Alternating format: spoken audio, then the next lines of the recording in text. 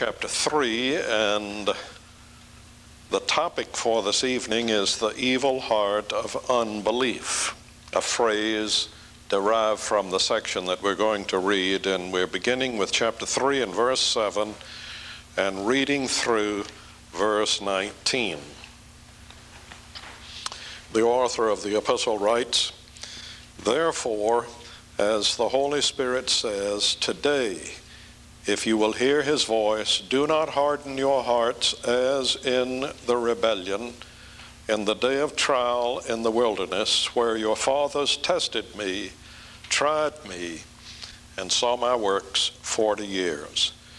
Therefore I was angry with that generation and said, they always go astray in their heart, and they have not known my ways. So I swore in my wrath, they shall not enter my rest. Beware, brethren, lest there be in any of you an evil heart of unbelief in departing from the living God, but exhort one another daily while it is called today, lest any of you be hardened through the deceitfulness of sin." Incidentally, that word sin here has the article with it, and while it's not an essential by way of translation, it may be the deceitfulness of the sin that we're speaking about, the sin of apostasy. At least that's the sin at any rate. For we have become partakers of Christ if we hold the beginning of our confidence steadfast to the end, while it is said, today, if you will hear his voice, do not harden your hearts as in the rebellion. For who, having heard, rebelled? Indeed, was it not all who came out of Egypt, led by Moses? Now with whom was he angry 40 years? Was it not with those who sinned, whose corpses fell in the wilderness? And to whom did he swear that they would not enter his rest, but to those who did not obey? So we see that they could not enter in because of unbelief. It has been said that the saddest word in the Bible is not death, it is not hell, it is not depart or lost, but sin. Someone has said it's the fountain of woe, the mother of sorrows. Now you can see from that Saddam did not introduce that figure, the mother of all battles. But here long ago, someone said about sin that it is the mother of sorrows, as universal as human nature, as eternal as human history. If so, then unbelief is the word that should cast a dismal, lugubrious, funereal pall over all, for it is the root of sin. One only has to remember Genesis chapter 3, verse 1 through verse 6 to realize that. I'll turn back there for just a moment and remind you of the things that Moses wrote here concerning the temptation and the fall. Now the serpent was more cunning than any beast of the field which the Lord God had made. And he said to the woman, has God indeed said, you shall not eat of every tree of the garden? And the woman said to the serpent, we may eat of the fruit of the trees of the garden, but of the fruit of the tree which is in the midst of the garden, God has said, you shall not eat of it, nor shall you touch it, lest you die. Then the serpent said to the woman, you will not surely die. For God knows that in the day you eat of it, your eyes will be opened, and you will be like God, knowing good and evil. So when the woman saw that the tree was good for food, that it was pleasant to the eyes, and a tree desirable to make one wise, she took of its fruit and ate. She also gave to her husband with her, and he ate. Now, if one analyzes this a little bit, I think you will see that the fundamental sin that is referred to here is not selfishness, it's not rebellion, But what is the fundamental thing that is at the root of Eve's disobedience and Adam's disobedience is unbelief. Essentially, they did not believe God's word. It was just as simple as that. And because she did not believe God's word, and because he did not believe God's word, they sinned. Now, years later, the Lord Jesus, in John chapter 16, in the ministry in the upper room, spoke to the apostles and said to them something about sin. He said, when the Holy Spirit comes, whom I am sending to you, he will convince the world of sin and of righteousness and of judgment. Of sin, because they have rebelled against me? No. Of sin, because they are selfish? No. Of sin, because they're self-willed? No. Of sin, because they believe not on me.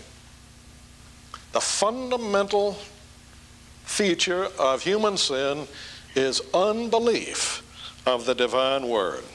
It is unbelief that leads to independence, which in turn manifests itself in disobedience. And so it's not surprising then in Genesis chapter 4 that we should read, after men have disbelieved and have fallen, that Cain is slaying Abel. Immorality is the product of the independent spirit, which is the product of unbelief, failure to respond to the word of God.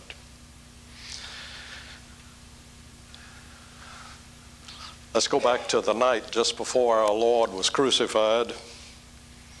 It's midnight approximately. There's a fire burning in the courtyard of the high priest. There are servants, there are soldiers. They're standing about the fire. A door opens into the chamber off the courtyard, and the Lord Jesus is led out, bleeding from the blows which he has taken. He has been mocked, he has been insulted. A crown of thorn has been put upon his head, crushed upon it. And as he comes out in the courtyard, whether it's the exact time or not, we don't know, but it's about that time, there's a shout that goes out, I never knew him. Who can this be? Is it the man whom Andrew brought to the knowledge of the Lord Jesus, to whom our Lord said, your name is Simon, henceforth it shall be Peter, the rock? Is it the man who fell at the feet of Christ in the fishing boat when the miraculous draught of fishes was taken up, and who then said, depart from me, O God, for I'm a sinful man? Is it the man who at the point of our Lord's request for an identity to be attached to himself said, thou art the Christ, the Son of the living God? Or is it the man who, when many of his disciples forsook the Lord Jesus, as he saw them going off, Peter responded to our Lord's plaintive cry, will you also go away? Who said, Lord, to whom shall we go? Thou hast the words of eternal life. Is this the man on the Mount of Transfiguration who said, Lord, let us build 3 tabernacles here, one for Moses, one for Elijah, no doubt also one for Peter. He didn't get that out of his mouth. While he was yet speaking, he was interrupted. But nevertheless, you cannot help but admire him for his sentiment. And then, as our Lord is drawing near to his death, the one in the upper room who says that he will never leave him is this same Apostle Peter. Yes, Peter, it's you, the chief among equal men, the apostles. Thou art the Christ, the Son of the living God. And our Lord has said to him, Peter, you're a blessed man because the Father in heaven has revealed it to you. So when we look at the life of a believer, and we look at a life of a great believer like the Apostle Peter, the rock, and realize that a man like this is nevertheless a sinning man, a man who can deny our Lord not once but 3 times. Of course, the redeeming thing as far as Peter is concerned, that he went out and wept, which revealed that there was fundamentally something deep down within him that was truly from the Lord God. Well, Hebrews is a book devoted to the exaltation of Jesus Christ and to the admonition of the receivers of this book against unbelief. As he says in verse 13, exhort one another daily while it is called today, lest any of you be hardened through the deceitfulness of sin. One of the things that makes sin so deceitful is the fact that sin cancels the promises of God and separates the ones to whom the promises are given from the one who makes the promises. We've been talking a lot about reading through the Bible, and I guess every week since I'm trying to be reading every week, I'm impressed with some of the things that I've been reading, and they're on my mind. And I've been going through Isaiah and Jeremiah, and one of the things that has gone through my mind as I've read through those 2 major prophets, I'm not quite through Jeremiah, but as I've read those chapters, is the fact that over and over again God complains, if I may call it that, he complains against his people for not listening to his word and being disobedient to his word over and over again. They have not paid attention to my word. They have forgotten me. They have forsaken me, all mixed in with this general theme of failure to submit to the Word of God. The comparison between Moses and Christ that the author is engaged in the first 6 verses leads naturally to a comparison between the recipients of the revelation of each. It's rather interesting that 40 years have approximately passed since our Lord's ministry began, when this epistle is written. And it's very interesting that the 2 incidents that are chosen by our author to bring forward as illustrations of Israel's disobedience are incidents that were separated by 40 years. The 40 years that they spent wandering in the wilderness. One of the incidents occurs at the beginning and another occurs at the end, and they both are instances of disobedience. Same kind of disobedience. It's almost as if after 40 years they've not learned anything. Well, anything. At least they've not learned one of the major things. So 2 incidents are going to be brought forward. He calls them here the rebellion and the trial.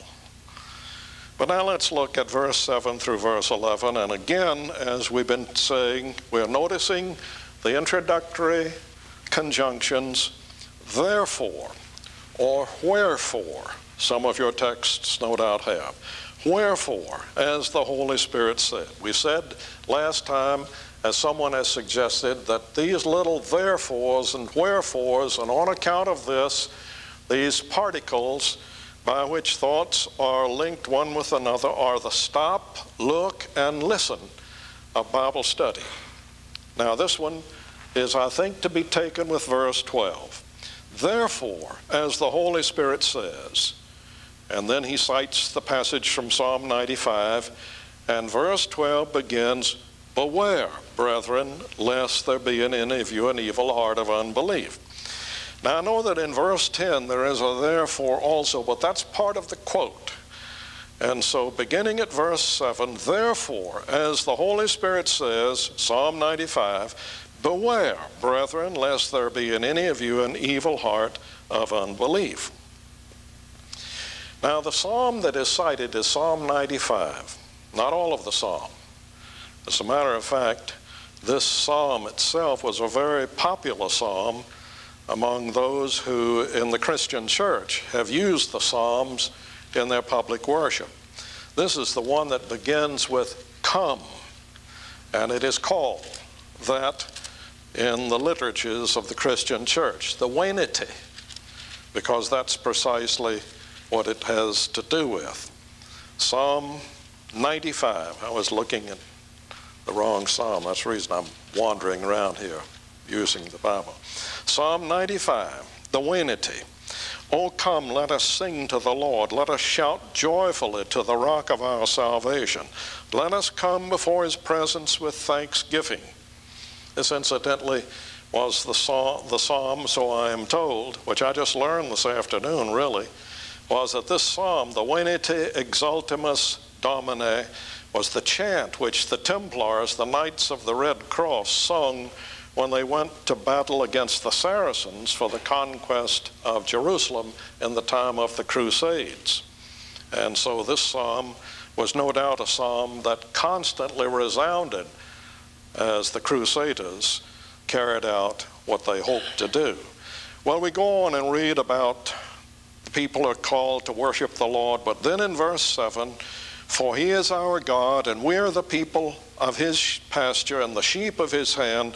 Today, if you will hear his voice, do not harden your hearts as in the rebellion, as in the day of trial in the wilderness, when your fathers tested me, they tried me, though they saw my work. For 40 years I was grieved. I loathed that generation. It could be rendered, I loathed that generation, and said, it's a people who go astray in their hearts, and they do not know my ways. So I swore in my wrath, they shall not enter into my rest. So Psalm 95 invites God's people to worship and then warns against disobedience by the historic wilderness examples. Incidentally, we've been talking a lot about how our author has a very high view of the deity of the Lord Jesus Christ, finding in the Old Testament many testimonies to the deity of our Lord. Many passages which in the Old Testament speak simply of Yahweh or the Lord, our author applies to the Lord Jesus Christ. Now the reason he does it is not just because autonomously he wants to do that, but he knows that the passages in the Old Testament that speak of the coming of the Lord, of the appearance of the Lord, and of his coming in judgment, they are passages that have to refer to the second person of the Trinity. The first person of the Trinity does not ever have a body. The third person of the Trinity does not ever have a body. The person of the Trinity, who is to be the incarnate Yahweh, the incarnate Lord, is our Lord Jesus Christ. And so the Holy Spirit guided the Old Testament authors and guided the New Testament authors so that identification is properly made. Now this is interesting because in verse 7 we read, today if you will hear his voice. His voice? Whose voice? Well, we've just been reading verse 6, but Christ as a son over his own house, whose house we are if we hold fast the confidence and rejoicing of the hope firm to the end. Therefore, the Holy Spirit says, today if you will hear his voice. Whose voice? The Son's voice. He's just mentioned the Son. So he regards the his voice, verse 7, as a reference to the Son.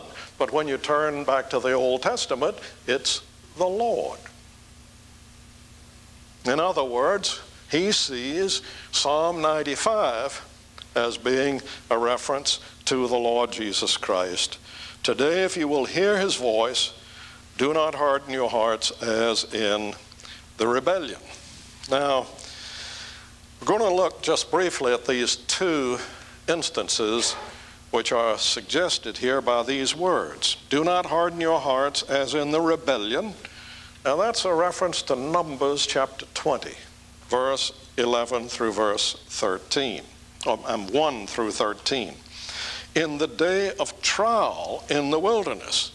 That's a reference to Exodus chapter 17 and verse 7. Now we're going to turn it around and look at the Exodus passage first, simply because chronologically it was the first instance. So I'd like for you to turn to the Old Testament, to Exodus chapter 17, and we'll look at what he calls the trial in the wilderness. Exodus chapter 17, verse 1 through verse 7. Now remember what he's talking about.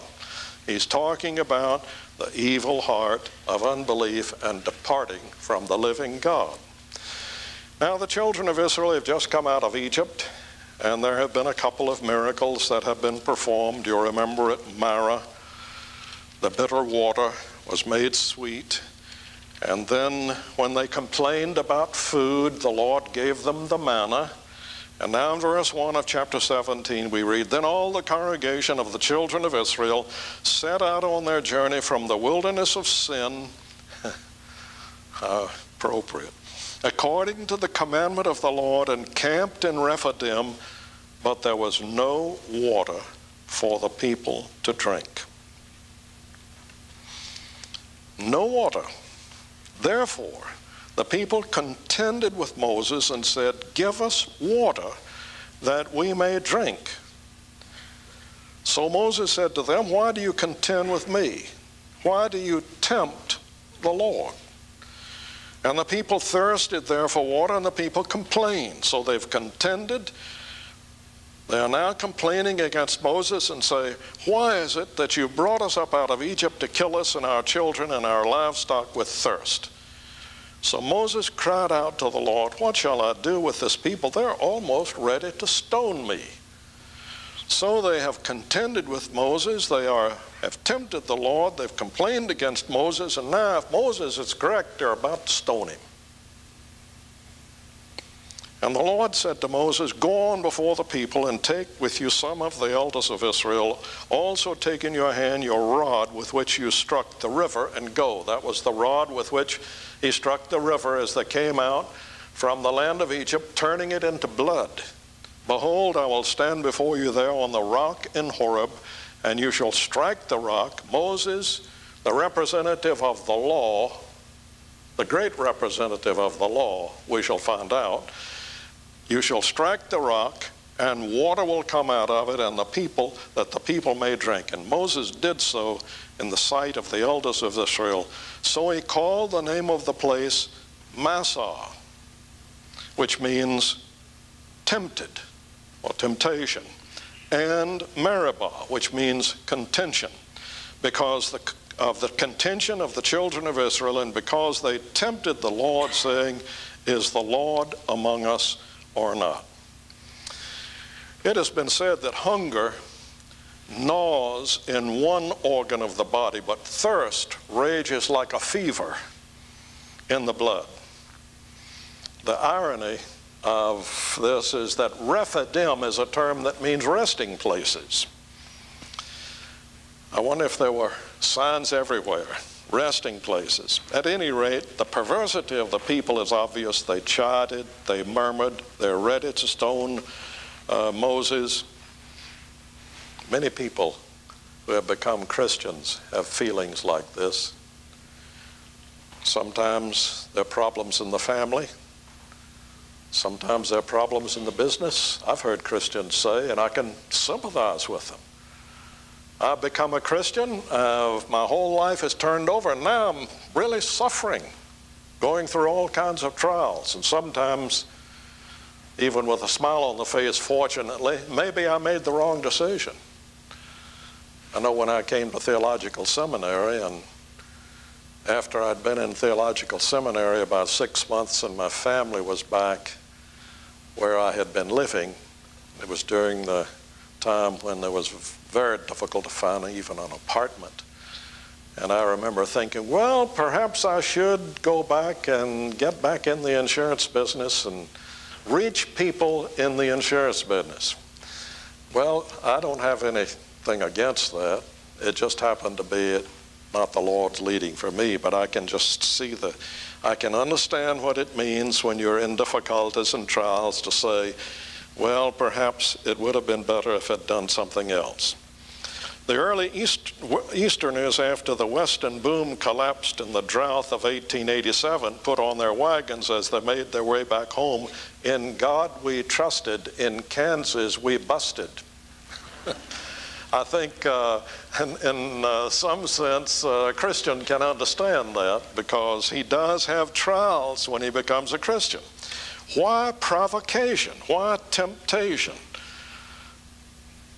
Well, one of the reasons is the fact that it's a temptation to the Lord to destroy them from the face of the earth.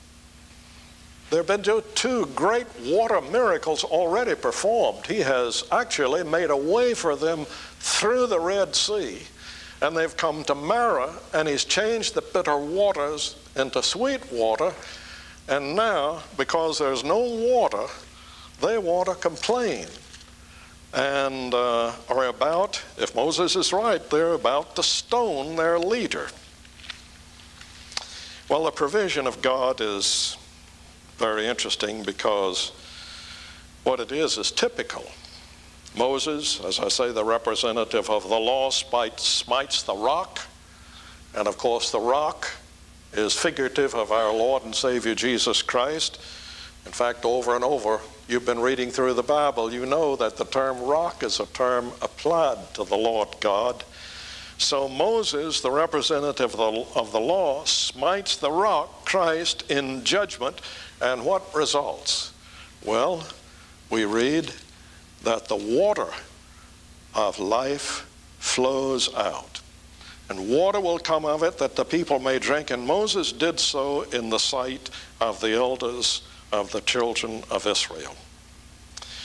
Someone has said that what we have here is an illustration of the positive side of John 3:16. For God so loved the world that he gave his only begotten Son, that whosoever believeth in him should not perish, the negative side, but should have everlasting life. And so the waters flowing out of the rock illustrate and underline the positive side of the ministry of our Lord's death on the cross. Many years ago, I heard Dr. Barnhouse in some meetings. I guess they were in Birmingham, Alabama, although I did hear him when he was here in Dallas and in Fort Worth. In fact, whenever he came within driving range, I would always go to hear him in those early days. In one of his messages while he was on a tour, which he made every spring, he made the remark that Jesus Christ, he said, in one of his messages, was the pre-existent person who ministered to Israel in Old Testament times before he was born. He said the next day in the town where he went out and sat on a bench in the park of the city to enjoy a bit of relaxation. And a woman approached him and said, I heard you preach last night, and I enjoyed what you had to say, but there's one thing you said that was ridiculous. You said that Jesus was alive in the Old Testament times before he was born. I cannot believe that.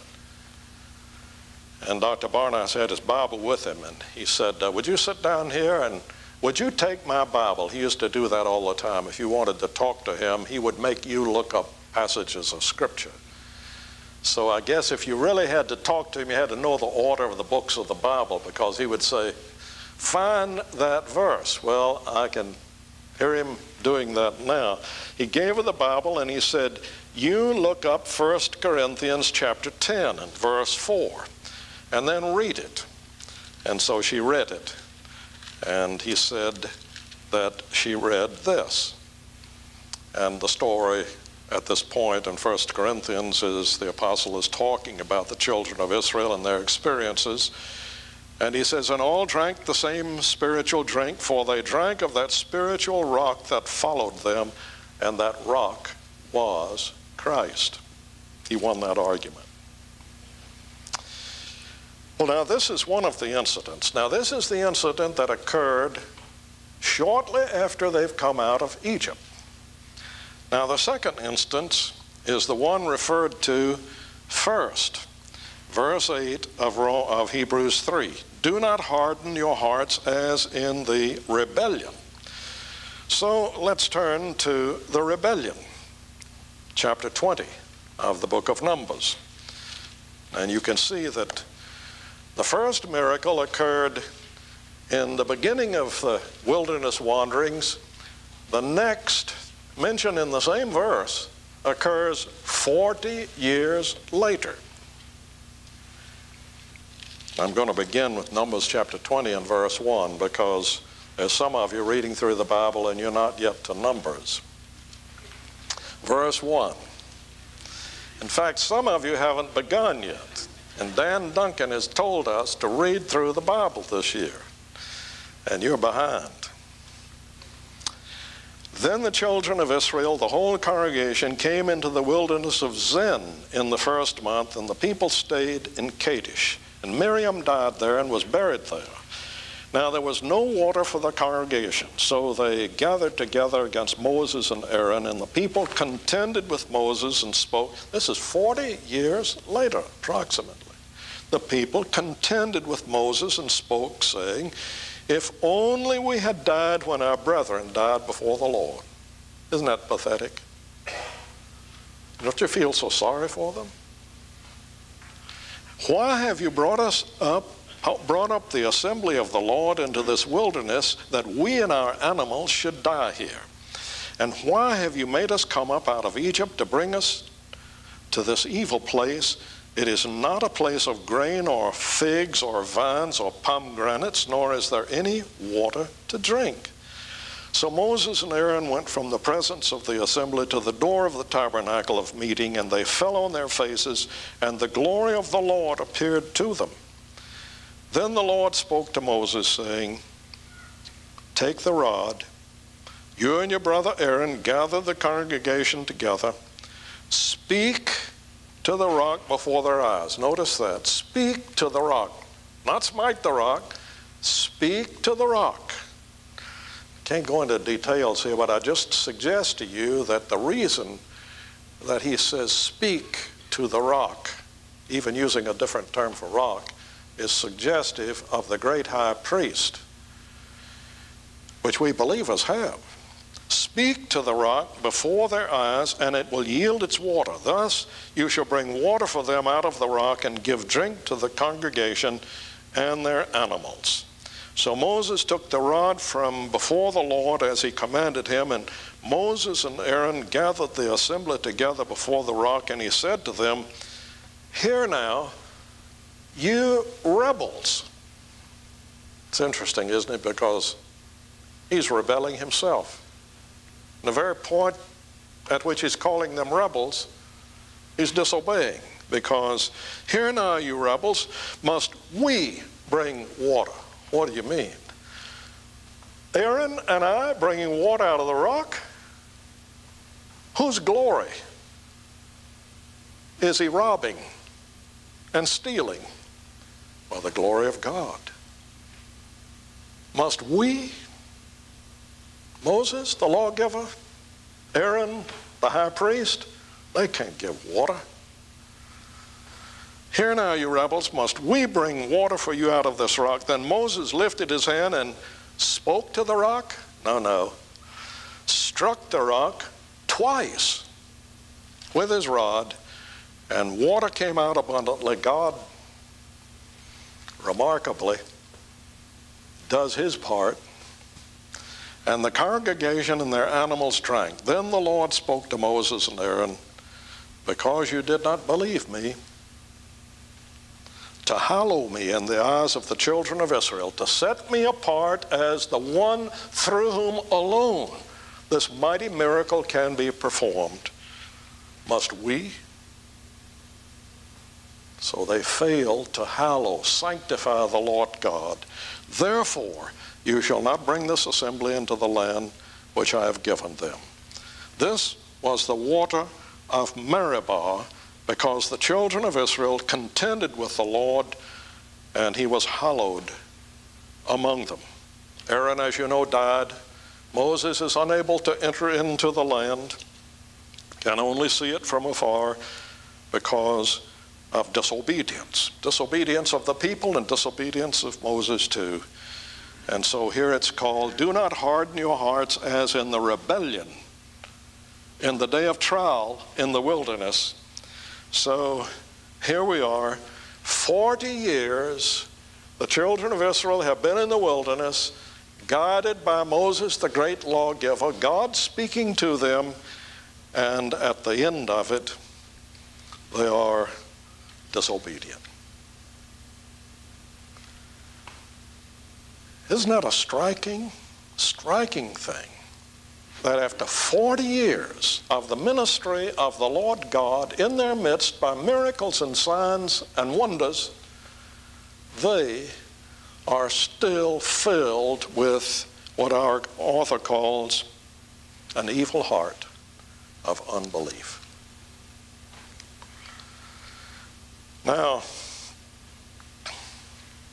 let's look at the admonition in verse 12 through verse 15. Beware, brethren, lest there be in any of you an evil heart of unbelief in departing from the living God. So the Hebrews are warned against similar experience, what has been called an irretrievable sin. And what we're going to see when we come to the chapters like 6 and 10 is that there is such a thing that can be called an irretrievable sin. Illustrated also in our Lord's ministry, when in the last days before his cross, he speaks about Israel having departed from him and therefore consigned to judgment. He says in verse 12, beware, brethren, take heed, brethren, departing. This is an interesting word, because when he says an evil heart of unbelief in departing from the living God, we get an idea of the primary sin that he's concerned about with reference to the Hebrews. The word for departing is the Greek term aphistemi, and the form apostena. Now, if you just can pronounce the term apostasy, you can see aphistemi is close to it. Aphistemi comes from the word that means to stand, histemi, and apa, which means to stand off. What is an apostate? He's a person who's made a profession, but now he's turning away from it. So take heed, lest there be in any of you an evil heart of unbelief in departing. Apostatizing is the term. Apostatizing from the living God. That's what he's concerned about with the Hebrew believers, because they don't show the evidence of growth in the knowledge of the Lord and in grace that one should expect of healthy, growing Christian believers. Anybody who knows anything about the Christian church, the evangelical church, knows there are countless illustrations of those who've been with us, ostensibly, visibly, no longer with us. I don't mean someone has gone to another church who's still a vital Christian testimony. I'm talking about those who do not care at all for the things of the Lord now, but at one time they sat in the pews, heard the ministry of the Word of God, and even made expressions of appreciation for it. There are a number of people who've sat in our pews who are just like that. They've departed from the living God.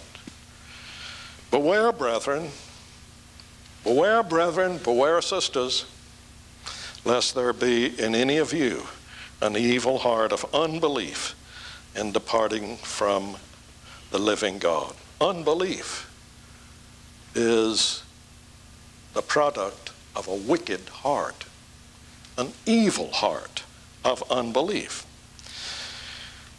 Majority of people, unfortunately, I think, rank unbelief among the venial rather than the mortal sins. They apologize for it. You talk to Christians, and they will apologize for their unbelief.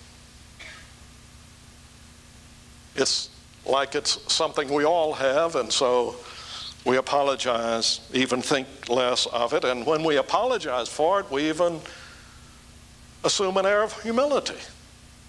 You know, we understand our unbelief. We wish we could believe more. And pretty soon, you can see the little rays of sanctification, because I'm so pathetic and I cannot believe. I have trouble with unbelief. Look, my Christian friend, the person who is an unbeliever has an evil heart. It's an evil heart of unbelief. And we'll see in a moment. It's the most serious of all sins, unbelief. It's not trifling. It's not part of humility to confess it. I don't say that a person should not confess the sin of unbelief, confess it to the Lord, but to confess it as an evil product of the evil heart of unbelief. The author goes on to say, but exhort one another daily. Unbelief is very deceptive. You can see that in Genesis chapter 1. Satan knew how he could defeat Eve and defeat Adam. Is it really true that God said that you should not eat of every tree of the garden? That's kind of like it's not wrong, is it? Has God indeed said you shall not eat of every tree of the garden? Verse 4, after he's already put the hook in a little bit, he says, oh, well, you will not surely die. And then in verse 5, he wants to attack the Lord God's character. For God knows that in the day you eat thereof, your eyes will be open, and you'll be like God, knowing good and evil. Very clever. Be like God. And what is God? He's a selfish person. He wants all of that knowledge for himself. And so he's put this test to you with that in mind. Selfish. But he says, for we have become partakers of Christ if we hold the beginning of our confidence steadfast to the end. Notice, it's to the end. It's not partially, it's to the end. Now, there are lots of Christians that find this a very difficult thing because they look at themselves and they can see things in their lives that are not pleasing to the Lord at the moment. And so when they look at this, they seem to lose all assurance of their salvation. For we have become partakers of Christ if we hold the beginning of our confidence steadfast to the end. But what is the confidence that we hold? It's simply that the Scriptures are the Word of God. And that God in His marvelous grace has implanted in our hearts a trust in Him. When we say a Christian perseveres, we don't mean a Christian perseveres in a certain style of life. Take a look at Jacob. He didn't persevere. One moment he was up, another moment down. Abraham the same way. Abraham was a liar. Isaac followed along in his example. He lied too. But the one thing that was characteristic of Abraham, Isaac, and Jacob was they had a fundamental trust in the Lord God in the midst of all of their failure. Sanctification is that which is working in our hearts and minds today as Christians. And God has a way to deal with our sin in the Scriptures. In fact, there is family discipline. The Corinthians were told by the apostle, because of their disorders at the Lord's table, for this cause some of you are weak, some of you are sickly, and some have actually fallen asleep. But he uses the term for falling asleep that applies only to believers. They were genuine believers.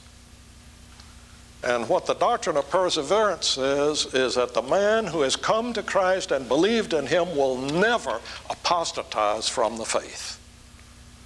He may fail, he may do things that are displeasing to the Lord, but the faith implanted by the Lord God in his heart through regeneration, that new life, because the first act of new life is to believe in the Lord, that continues. That's what we mean when we say we believe in the perseverance of the saints. They will not fall away. I give unto them eternal life, and they shall never perish. Well, in the last few verses, our author interprets the lesson of the psalm. For who, having heard, rebelled? Indeed, was it not all who came out of Egypt, led by Moses? Now with whom was he angry 40 years? Was it not with those who sinned, whose corpses fell in the wilderness? A whole generation fell in the wilderness. And to whom did he swear that they would not enter his rest, but to those who did not obey? So we see, he says, they could not enter in because of unbelief, warning them against apostasy. One of the commentators has said, scoff at the idea that unbelief is so fatal, that faith should be so decisive. Is it so easy to scoff at the thought of all of those graves in the wilderness of that whole generation? Well, let me conclude by the use of an illustration. We have a solemn peril here of unbelief. It's the one damning sin, the one sin that exasperates God, and it touches all other sins, unbelief. It cancels the promises of God. It voids the sacrifice of Jesus Christ. It separates an individual from the one who makes the promises. Now, I'd like to illustrate this in a few moments that we have remaining by turning back to Luke chapter 1. And you know the story of Zacharias, the husband of Elizabeth, the father of John the Baptist. And you know that his birth, John's, is announced first. And we read in verse 15 of Luke chapter 1, and the angel of the Lord is speaking to Zacharias. Do not be afraid, Zacharias. Your prayer is heard. Your wife Elizabeth will bear you a son. You shall call his name John. You will have joy and gladness, and many will rejoice at his birth. For he will be great in the sight of the Lord, shall drink neither wine nor strong drink. He will also be filled with the Holy Spirit, even from his mother's womb, and he will turn many of the children of Israel to the Lord their God. He will go before him in the spirit and power of Elijah, to turn the hearts of the fathers to the children, and the disobedient to the wisdom of the just, to make ready a people prepared for the Lord. And Zacharias said to the angel, how shall I know this? How shall I know this? Wait a moment. Didn't Mary say something like that when the birth was announced to her of the Son? Well, we do read something like that, don't we? Over here, we read with reference to the announcement to Mary. After the announcement is made, incidentally, John is said to be great in the sight of the Lord. We read with reference to our Lord, he will be great and will be called the Son of the Highest, and the Lord God will give him the throne of his father David. He'll reign over the house of Jacob forever, and of his kingdom there will be no end. And then in verse 34, Mary said to him, how can this be, since I do not know a man? Why is Zacharias blamed for saying, how shall I know this? Whereas Mary is not for saying, how can this be, since I do not know a man?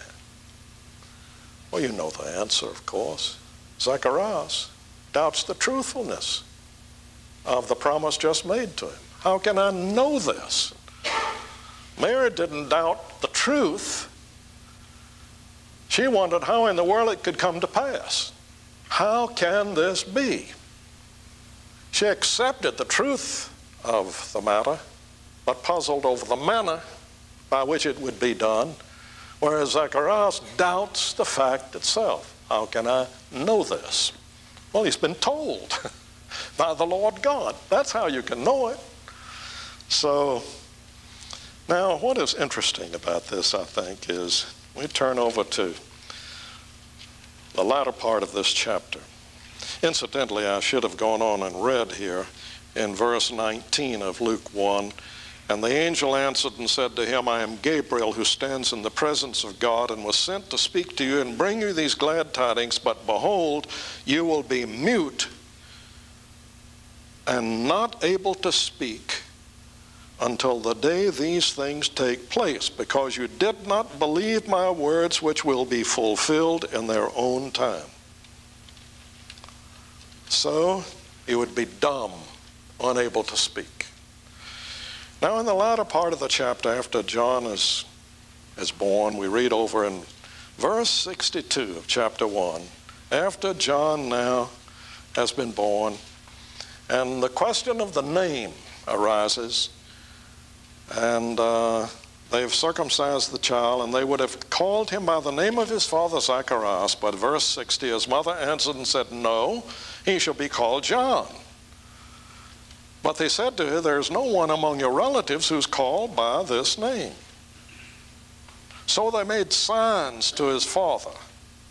Now, if he was just dumb, they wouldn't have to make any signs. They could just speak to him. What shall be his name? He'd write it down. But they made signs to him. Some commentators say, well, it's customary for people who are dumb to treat them as if they were deaf. But it's not necessary. So they made signs to his father what he would have him called. And he asked for a writing tablet. He cannot talk yet. He's a mute. And he wrote saying, his name is John. So they all marveled. Immediately his mouth was opened, his tongue was loosed, and he spoke, praising God. Zacharias was deaf and dumb. Deaf and dumb. What opened his ears and loosed his tongue? Faith. That's all. Just believing the promise that his name would be John.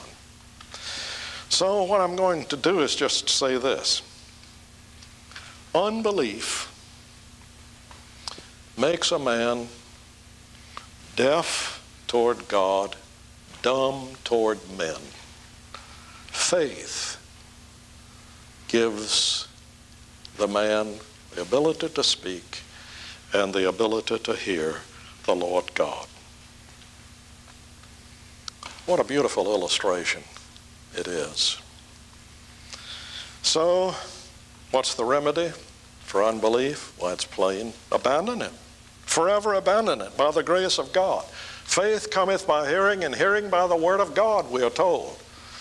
Start reading the word of God if you have any question about it. And if you want more faith, keep reading the word of God.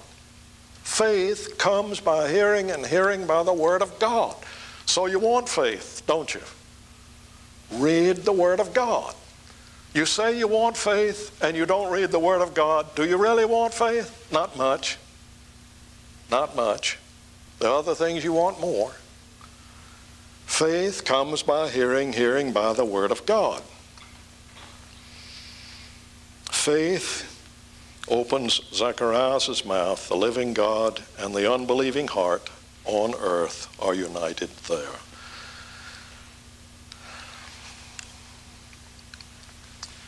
What a marvelous exhortation. Take heed, brethren, lest there be in any of us an evil heart of unbelief in departing from the living God. May God give us a desire to read his word and study his word, and then to live in the light of that word, to be submissive to that word, to take it as an opportunity to grow, to know the Lord, to start obeying the word of God. If necessary, start in the little things.